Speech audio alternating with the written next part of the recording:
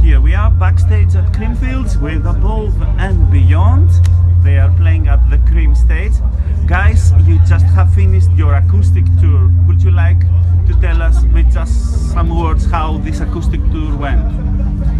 Well, it was an incredible team effort, and I think out of anything that we've ever done, it felt most like a huge team effort. And it wasn't just, you know, our band, it was all of our support crew, and it was also the people coming to the shows. And I think one of the things that we were most surprised with was how people were bringing their parents and their kids to the show. So it was almost like a sort of family outing, and a lot of our hardcore fans were able to bring in people who might not normally come to, you know, Creamfields or one of our other shows, and really share the music together. So that felt like an amazing thing for us to do, and hopefully one day we'll get to do it again. Do you believe that you have won a different audience? You have won different audiences through these acoustic shows. Some people that maybe don't go to festivals. Absolutely, but the way that it happens, I think when we did the first one, there was this. I think we were still kind of clinging to kind of an old-fashioned music business idea that, you know, a record that's very different from what you do somehow goes out and magically creates its own audience. And really, what happens is it's our existing fans who have acoustic, and they play it to people who they've been banging on about Above and Beyond for years, who've never been to a late night, you know, rave, or never been to a muddy festival, or maybe they're too old or too young to come to one of those shows. And acoustic allows them to say, come along and see this band that I've been going on about for 5 or 10 years, and see what all the fuss is about. And the audiences, as Pavo said, people were bringing their mums and dads and grands and grandmas and kids, and it really was a very special atmosphere. Are we going to see the video recording of this? Are you going to release it soon? Yeah, we've just been working on putting the finishing touches to the concert film of Hollywood Bowl, because we recorded our gig there. And then we've also we're in the works of making a documentary film about the whole project. Wonderful. So you know, we are going to see all the backstage. Yeah.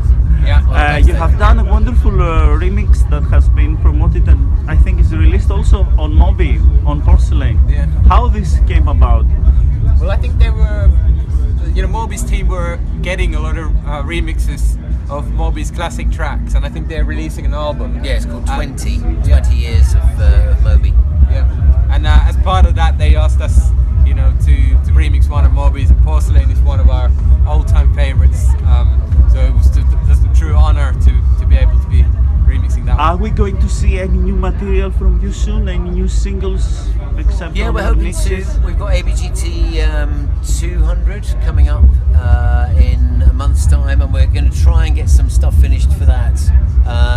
There's 2 or 3 instrumentals and maybe a vocal track that are kind of candidates for finishing for ABGT 200. So there'll be 1 or 2 or 3 new Above and Beyond productions in that set. How did you felt when this event again sold out so quickly and so early? It's like, if you had the chance to make 5 shows at Ziggo Dome, I think people will follow you and will come again. Well, it almost feels like it feels so amazing that people put their trust in us, but also it comes with a huge responsibility and the pressure of delivering.